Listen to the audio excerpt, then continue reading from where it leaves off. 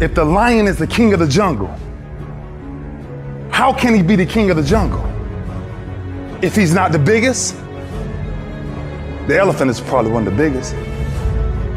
He can't be the fastest because that's a cheetah. He can't be the smartest. So he's not the biggest, the fastest, or the smartest. So how does a lion become the king of the jungle? His mentality.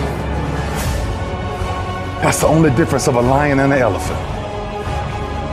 When a lion walks up and sees an elephant, he thinks lunch. An elephant thinks run. And it's all mentality. Because when a male lion walks up, he may be outnumbered by a pack of hyenas, but I'm king of my jungle because of my mentality.